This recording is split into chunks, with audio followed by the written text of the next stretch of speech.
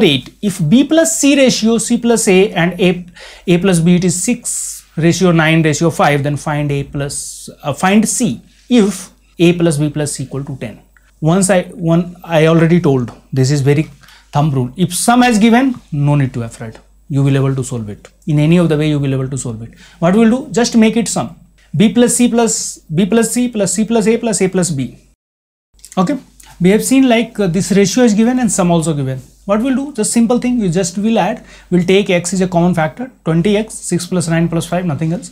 20x will be equal to 2 into A plus B plus C. Just we have to add B plus C plus C plus A plus A plus B. Then A plus B plus C, we know it is given 10, then it will become 20. Then x will equal to 1. Means ratio will be in basic form 6 ratio 9 ratio 5.